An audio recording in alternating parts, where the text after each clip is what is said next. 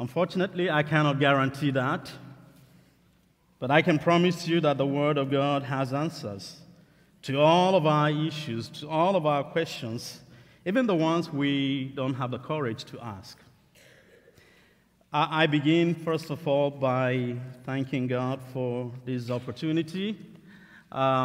We came here from Chicago in July of last year, and we started attending this church in August. We came in the first Sunday Pastor Ken was preaching. Loved his preaching, introduced myself, came the following Sunday, introduced my family, came the Sunday afterwards, and since then we have not stopped coming. I don't know that you know what you have as a church in Pastor Ken, but for me and my family, we know what we have here. So we continued coming because we feel a deep sense of acceptance. We feel we've been treated as family, and this is the place we call home. We feel respected also, because to me that is very important. And so we feel that. Now, I know some of you are going to struggle, okay, hearing me and understanding me. If this is going to be any encouragement to you, you are not alone. I also struggle hearing and understanding you. Okay? So be encouraged that you are not alone. Okay? My dean at Biola University Cook School of Intercultural Study and his wife and another friend, another student that we go to school together are here worshiping with us, and I have requested to have my dean, Dr. Galadima, to please come and pray as I go into the message. Thank you.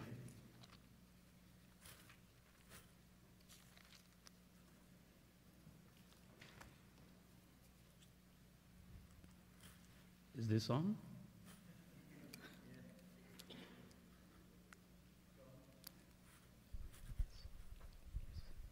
Heavenly Father, we thank you. We thank you for the power of your word. We thank you because your word is light. We ask for your Son, as he speaks this morning, that he would speak the very words of life to us. We pray for each of us. We thank you because you desire to connect with us. Father, I don't know where we all are, but you know. Zach doesn't know where we are, but you know. So we pray that as he speaks, he would speak the very words of life from you to us, and that our spirits will be quickened, that after we have heard, we would do what you require of us, because we know therein lies life for us. So please minister to us, because we pray in Jesus' name. Amen. Amen. Thank you, sir. Where I come from, when you come to church, you know that you are in church, that it's the Lord's day. And when you go out is when the pastor is done. Okay? So, we still want to say a big thank you to Calvary. We have a place we stay, the missions house. We have become official missionaries of Calvary Baptist Church. Thank you so very much. Mama Dawn, thank you. Thank you for your support to our pastor. Romans 8, I'll be reading verse 28. And we know that God causes everything to work together for the good of those who love God and are called according to his purpose for them. The problem of evil and suffering has been termed the most formidable of all atheistic objections to the Christian faith. That it is formidable does not mean that it is plausible. That it is formidable doesn't mean that all of the arguments that the atheist brings about the existence of God surrounding the problem of evil and suffering. There is another account, and the account that we're going to be looking at is what does the Bible say about all of these? And I thank God that the foundational work had already been done. That is the Bible. One of the problems that I find is that we try to respond to the atheist's objections using human philosophy and all of the psychology and all of whatever is out there. But we have an authoritative word, which unfortunately the atheist also doesn't believe. But hey, we don't have anywhere to argue than, first of all, from the Bible. This is what it says. So the other arguments that have been put forward when our brother Steve did his beautiful work here, it was also situated in the Bible. Now, doesn't it interest you that God himself doesn't waste time trying to prove whether he exists or not? The Bible just says, in the beginning, God. So the Bible doesn't begin by making an argument to prove that God exists. It is interesting when we, as human beings, try to prove that the one who created us exists, or we try to disprove his existence. Why the problem of evil and suffering has been termed most formidable is because of the attacks it brings on the fundamental affirmations of the Christian faith. As people of faith, we believe that God exists. We believe that God is all-powerful, that God is all-knowing, that God is all-good and all-loving, and still that evil exists. One Greek philosopher, ancient philosopher by the name Epicurus, puts the argument this way. God either wishes to take away evil and is unable, or he is able and unwilling, or he is neither willing nor able, or he is both willing and able. If he is willing and unable, he is impotent, which is not in accordance with the character of God. If he is able and unwilling, he is envious, which is actually at variance with God. If he is neither willing nor able, he is envious and feeble, and therefore not God. If he is both willing and able, which alone is suitable for God, from what source then are evils? Or why does he not remove them? We ask questions when we are confronted with the reality of evil and suffering. Where is God? Or we ask, like Philippians say in his classic, where is God when it hurts? Is God on vacation? Has he become a sort of absentee landlord in the midst of our sufferings and all human predicament? Where is God? And sometimes we ask, like Bertrand Russell, why do bad things happen to good people? And in that kind of question, we already make assumptions about ourselves that we are truly good people, but bad things are just happening to us. So if God is all that Christians say he is, if he exists and he is all powerful, all loving, and all good and all knowing, why is there so much evil and suffering in the world? Now we go back to the passage we have read, and we know that God causes everything. Wow. Years back, we were trying to build a house, and the plan came out. I don't like ground floor plans because they don't make any sense to me. The ground floor doesn't make sense. So evil and suffering do not frustrate the plan of God, according to Romans 8:28, where we just read, that everything in this life works according to God's master plan. Just like my frustration trying to understand what is the architect trying to do with all these drawings that weren't making sense.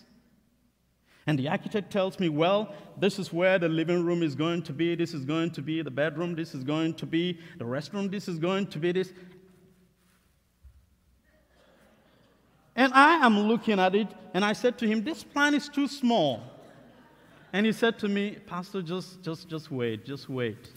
It looked very small because I am not a trained architect. I don't understand the writings. They weren't making sense to me. And he insisted that he knows what he was doing. Well, what he knows he was doing, I didn't know.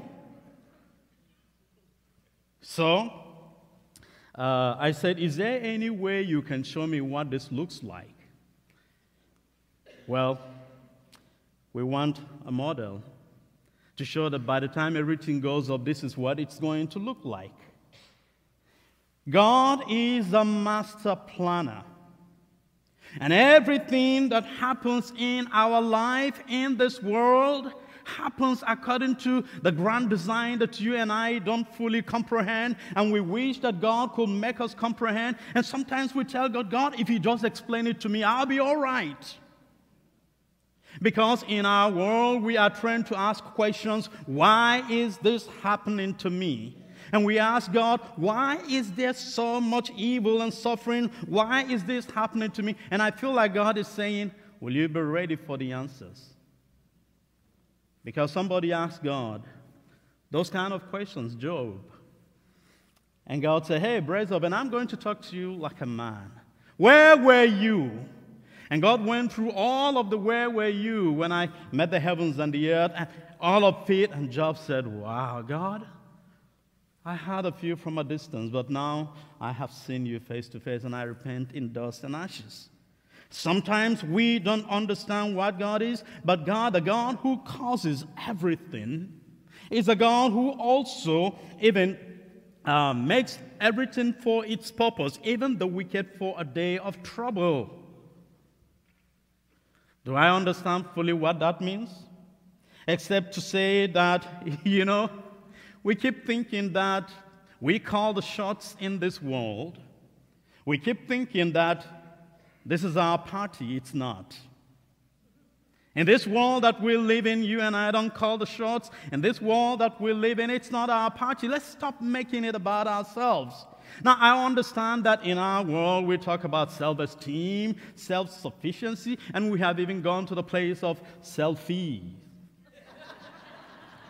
So that almost everything is about self, self, self, self. We lose it when we make everything about ourselves, because it is ultimately not about ourselves. It's about the God who has a plan. That God has a plan for your life. He has a plan for my life. He has a plan for the world that we live in. And I know that the atheist will find this very difficult, but wait. The atheist thinks that the God he is talking about is the same God we are talking about. Because as far as the atheist is concerned, the God that he envisions is a God whose existence precludes the existence of evil and suffering. But the God revealed in Scripture is a God who also uses even the existence of evil and suffering to prove that he is God. So instead of using that argument to disprove the existence of God, we go to it and say, there is indeed God who has a master plan. Now, in the passage, the Apostle Paul says, we know. Now, we know is an intellectual assent to the propositional truths of the gospel as revealed in the Scriptures. But we know is also an internalization of those propositional truths of the gospel. That we believe what the Bible says about evil and suffering. We believe what the Bible says about God and his existence. And we believe why the universe is the way it is. And in the midst of that, we are not saying that it's just a mental thing, but that by the way we order our lives and by the way we live constantly, we reflect that what we believe is internalized in our lives. Again, does it take care of everything? Well, let's go back to verse 22 of the same Romans 8. In that passage, what we find there is that all creation groans. And why is creation groaning? Creation is groaning because something happened in Genesis 3. And the thing that happened in Genesis 3 is a complete departure from what you find in Genesis 1, verse 31, where after everything, God said that he saw everything he created was not only good, but very good. In Genesis 3, the fall came in. So I know we ask questions like, well, didn't God know that Adam and Eve were going to fall? Why didn't he prevent them from falling? If we are made in the divine image, as the Bible tells me and I believe, then we reflect the divine image. And God didn't make robots. He made human beings with a capacity to choose. And as they say, nobody chooses good unless there is a possibility of choosing evil. Nobody chooses right unless there is a possibility of choosing wrong. And when God placed them in the garden and gave them the options and said, hey, this tree of the knowledge of good and evil, the day you eat of it, you will die. Eve looked at the tree and she saw the fruit and she said it was good for wisdom. It was pleasurable to the eyes. And her husband ate, and they all ate. And I know someone sits here and says, well, if Adam and Eve had not done this, we wouldn't have been in this mess. I can almost guarantee that if I were in the garden and I was the one giving all of those options, I want to try this one and say, why did God say we shouldn't eat it? Human beings will always want to stretch their boundaries and see what is going to be the consequences. We, as a result of creation groaning, we live in a fallen world, and we are fallen people, and we live fallen lives, and fallen things happen in a fallen world. And some of those things are what we call evil and suffering. The universe, as God created it, is not the way it is anymore. Order has been disordered, it's been disturbed, and the universe and things are no longer the way they are supposed to be. This is a serious claim that we make as Christians that is rooted in the Bible. And part of the consequences of living in a natural world, in a fallen world, is that we encounter natural evil such as earthquakes and floods and famines. They exist in a broken, fallen world. In a fallen world that we live in, we encounter moral evil such as rape, murder. We can talk about racism and injustice and all kinds of things that are going on in our world because we are living in a fallen, broken world. But we also live in a world of metaphysical evil. We can talk about deformities and the rest. We live in a world of physical evil. We can talk about bodily pain and sickness and mental anguish and fear and death and grief, all because we live in a fallen world. Creation no longer is the way God intended it to be, like I said, because it's been disordered. But all of creation also longs. There is a longing in creation, and that is why creation groans. There is a longing for when creation itself will be redeemed. So the Christian salvation is not just the salvation of human beings, but the salvation of all of creation. The universe longs for it. The universe longs for, and you guys are exploring other possibilities of living somewhere. So that when things go bad, you guys are going there, and you're leaving us here. Okay? Is it here or there? You're leaving us there. Well, in the midst of these, now, let me do this. I love watching detective movies. I love watching movies sitting, you start watching it in your comfort until you begin to leave the seat. You come to the age until you find yourself sitting on the floor, just trying to figure out when will this guy be captured, the criminal. So when I read detective novels, when I used to have time to do that, and I follow the trend, and the guys are just taking too long to catch the guy, you know what I do? I go to the end of the story. I go to the end of the story and I read and I know who the guy is and I know he's been caught. And so I come back and as I'm reading and the detectives are trying to figure out who is this guy, I already know. So I look at them and I say, these guys are fools. How wouldn't they know? I already know. Now, friends, even though the universe may be what it is, even though there is so much evil and suffering going on, it is not the end of the story. I have gone to the end of the book in Revelation, and in chapter 21, verse 1, and I hear what it says. Then I saw a new heaven and a new earth, for the first heaven and the first earth had passed away, and the sea was no more. There is a greater plan that creation will be redeemed. The new heaven and the new earth will come. I know the end of the story. I don't understand the pieces and how they fit and how they're going to work towards the end, but I truly do know that there is a greater plan. The restoration of creation.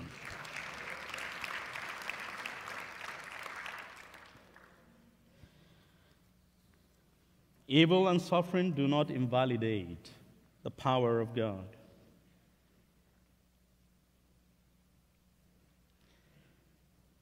I think our understanding of divine omnipotence is that if God is truly all-powerful, then he must always use his power.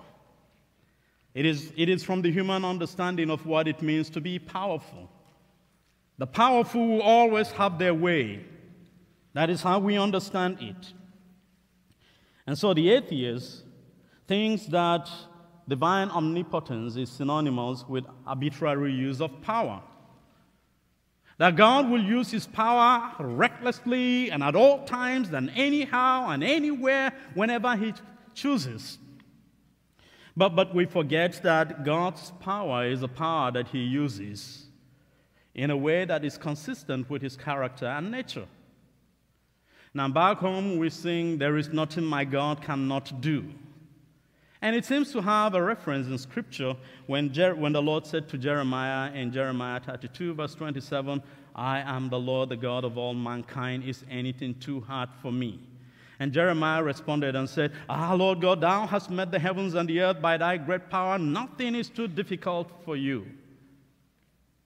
We must not understand nothing is too difficult for you to mean God can and will do everything and just anything. God doesn't do that. For instance, when Jesus was tempted by Satan to turn the stone into bread, did he have the power to do that? Why didn't he? Or when they mocked him while he hung on the cross and they said to him, he saved others but he can't save himself. If you're truly the Son of God, come down from the cross. I said, you know what? I read that story in the Bible and I said, Jesus, you didn't impress me.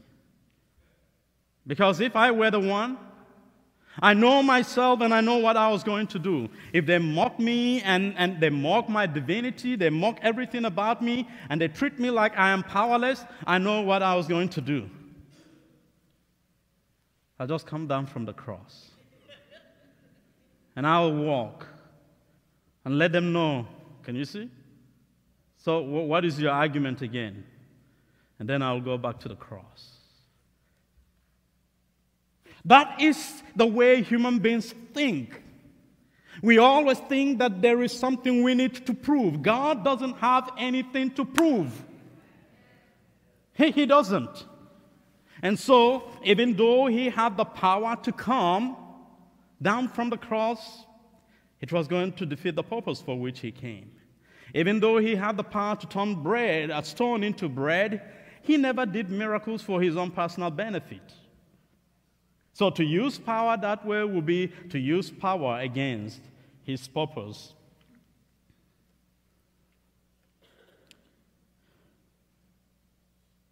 Sometimes we think that God is less powerful when he doesn't heal as when he heals. Sometimes we think that God is less powerful and less loving and less knowing because he has chosen not to move our mountains. Our minds tells us that if God is all-loving and all-knowing, then he should prevent everything he knows that is going to be bad from happening. Our minds tells us that the power of God is in restoring physical well-being, and as such, when God doesn't restore our physical well-being, it's an indication that God is not as powerful as we have made him to look. But instead of eradicating all pains and suffering and all of human hardships and difficulties, God does the unimaginable, the unthinkable, as far as humanity is concerned. God doesn't live in the abode in heaven, but he condescends by incarnating in the man Jesus Christ. He comes and steps into our suffering and feels with us what we are feeling.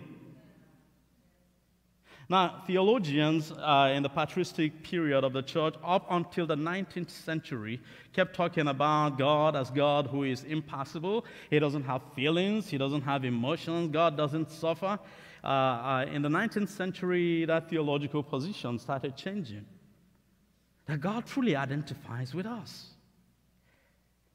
And I'm wondering, why didn't people see that before now?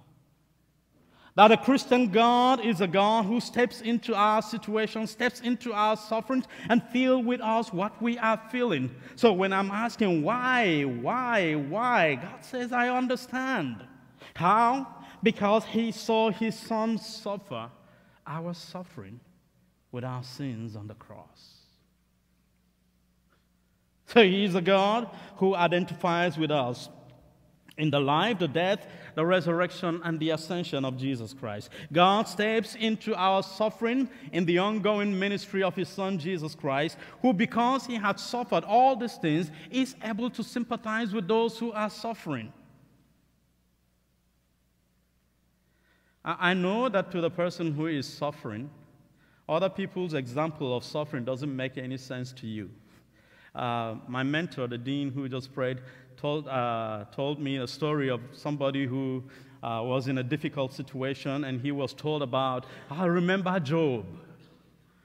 And the guy said, honestly, what I am suffering is more than Job's. To the person who is suffering, I think also that, Job's friends were okay until they opened their mouth. Maybe all they needed to do was to just sit quietly with him.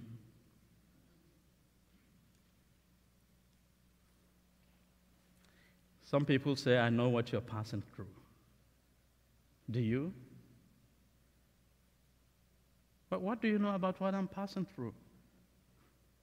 Well, what do you know about someone who left his country and is in your country, and his country is in a mess, and he is longing for the day when he will be able to go to his country, and his prayer every day is, I hope that when it's time for me to go back to my country, there will be a country for me to return to. What do you know? What do we know about the reality of people's suffering? That you have lost your husband, or you have lost your wife, or you have lost a son, or lost a daughter, does not necessarily mean you know what I am passing through at the moment when I'm in that situation, because we're all different. Sometimes, can we just read Scripture and shut up?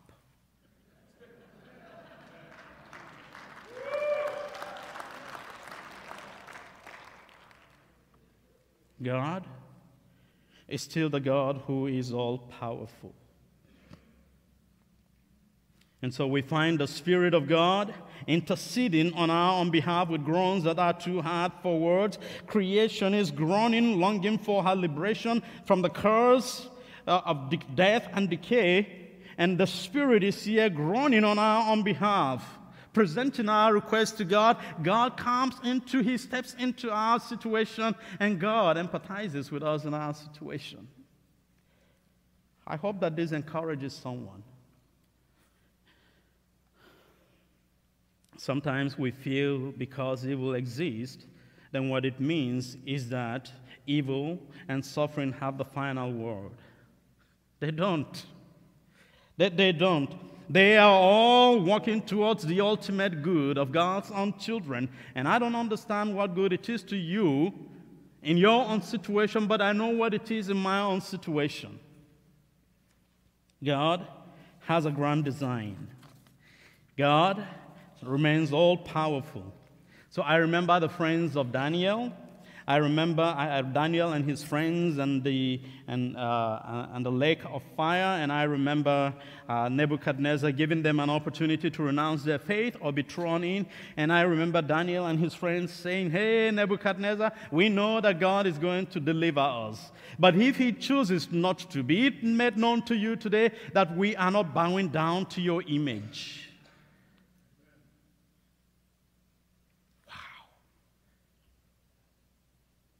And Job says, "Though he slays me, I will trust in him." When you have prayed and the situation hasn't changed, can you still trust him? And we know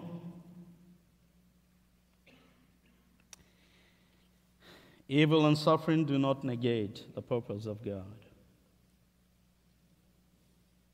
And we know that God causes everything to work. Everything, the good and the bad, everything to work for the good of those who love God and are called according to his purpose. And we know we are not thinking, we are not wishing, we are not hoping, we are not imagining. We know.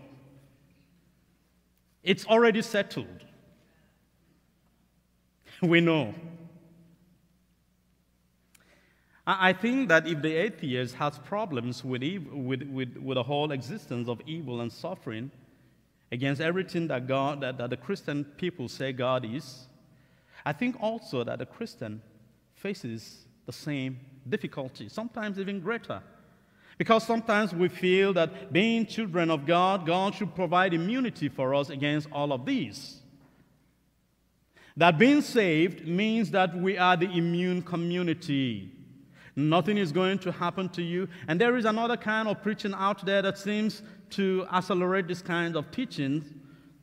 And we are told that if you are a child of God, you will never suffer. If you are a child of God, you will never lack. If you are God's own child, you will never be sick. One pastor back home in Nigeria died, and they refused to bury him. They said, "Papa cannot die. It's not possible. Papa cannot die."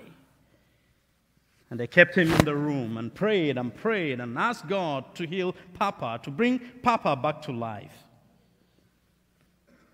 They got tired that Papa wasn't coming back to life. And Papa started disturbing them. You know how you disturb people when you are dead and they decide not to bury you and not to keep you in the morgue? You know how you disturb them? Yeah, Papa started disturbing them. And they couldn't live with the stench anymore. They had to take Papa where he belongs.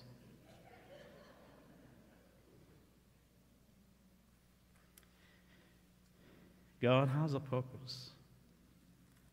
The events of life are not just chance occurrence. The events of life are not things that are just happening by accident. They all are working towards a divine purpose for the universe and for you and for me. God has a plan, he has the power, and he is working towards his purpose. I know that as children of God, the Bible says in verse 18 and 19 that we ourselves groan. So you find creation is groaning, the Spirit is groaning, we are groaning. We groan because we already have the foretaste of what is to come.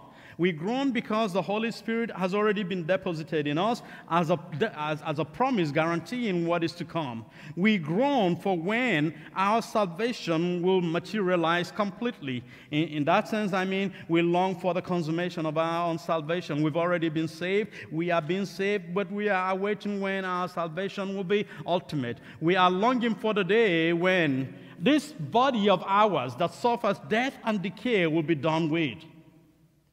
So we groan under sickness.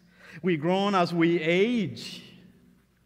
And you guys You guys are you. So that when you begin to grow old, you bring some cream that we call that they are or is it anti-aging cream to keep you young forever. In the place where I come from, old age is a blessing. People celebrate old age. And you are running away from old age. Hi.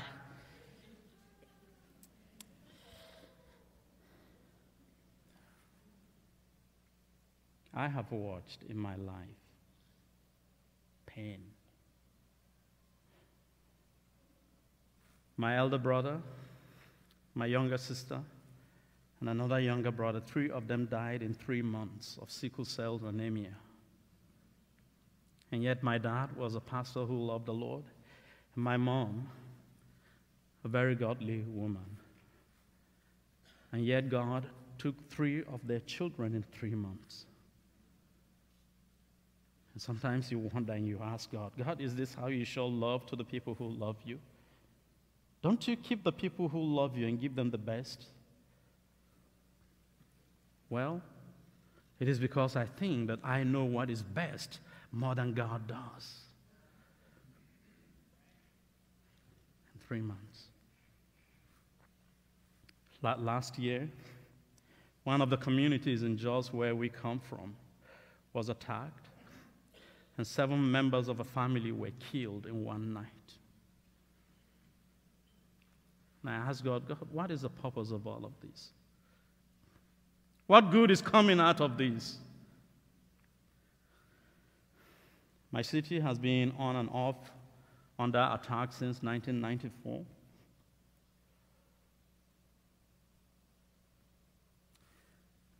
When a bomb goes up today in Jos, tomorrow there will be more people in church than there was the previous Sunday when the bomb went off. That is the situation under which people walk out their faith. It is in the midst of suffering and great evil. And the other day we were praying with the board, and I just couldn't pray. From the very time the other people started praying, I was in tears for the church in America. I was weeping. I was in tears. I just couldn't pray. And I was praying and asking God, God, don't let the church in America go through what we are going through before she comes to her senses. I have changed that prayer. Now I tell God, God, please just give them a little of what we're going through. Just give them. Perhaps, and perhaps.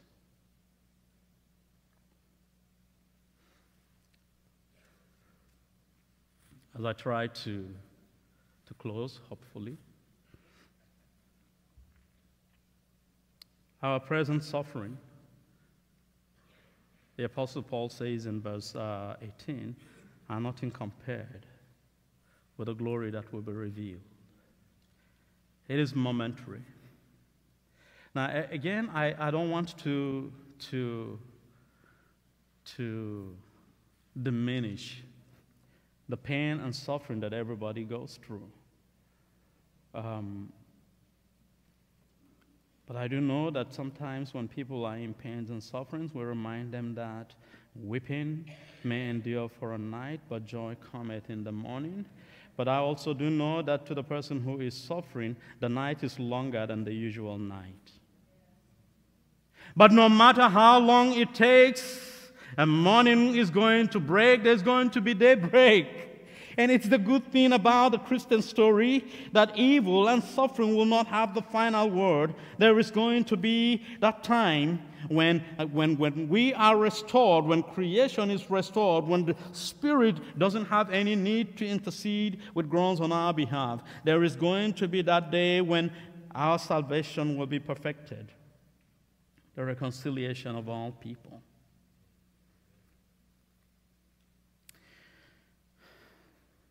All things do not work together for good, but God works in everything for the good of those who love Him. All things do not work together for good for everyone. But God causes everything to work together for good to them that love God and are called according to his purpose. And therefore, the Apostle Paul could say in Romans 5, verse 3 to 7, and not only so, but we glory in our tribulations, knowing that tribulations work at patience, and patience experience, and experience hope. And hope does not disappoint because of the love of God that has been shed abroad in our hearts. Suffering has made me humble. That's me. I don't know you. Suffering in America, America has dealt with me. Living in America has taught me humility. If you had seen me back home in Nigeria, in my office, with my driver riding me and I'm sitting behind. But now, I have learned to be humble. Suffering does something in the life of the believer. It is not a waste. It is to teach us to be humble.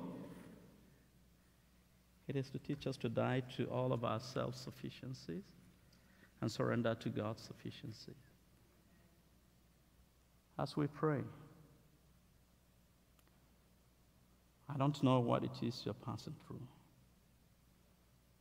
but I do know that I am not alone. And some people may be here complaining that their take-home pay doesn't take them home. It's a reality of life. You're hardly meeting your bills, and the bills keep accumulating. And one of the things with living in America is that your bills are not patient like bills in Nigeria. Bills here keep coming, whether you work or you don't work. Bills don't understand, hey, can you give me some time off? In the midst of this, I do not promise that your situation will change overnight, but I do promise you that there is a God who sympathizes with you in the midst of your suffering, and he loves you. Sometimes it's a marriage that isn't working the way you thought it would. We find ourselves in that situation where we wonder all of the beautiful promises and hope that the marriage had before now. I mean, it's like you're wondering, when you saw this lady, it was like God must be the one who gave her to me. When you saw this guy, you felt that way, and now you're wondering, was it really God or the other person? In the midst of this, there is a God who understands. And as children will always wish that they had better parents than the one they have. I was in that place. I felt like, how comes other people have better fathers than I do, better mothers than I do? Until I became a father, then I discovered that my father was right.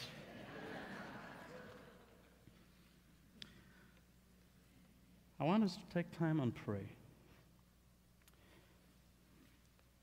Can we have the prayer team to please come forward as we just take time and pray and hopefully close?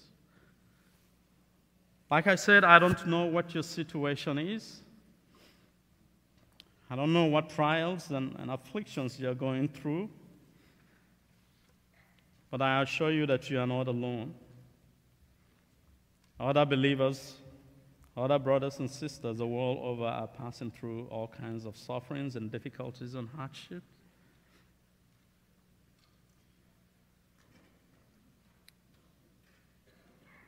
It might be a health challenge, whether it's you or someone that you love and you have prayed and trusted God and asked for His divine intervention, and it feels to you like God isn't interested in it. He is. May I request that we rise as we pray?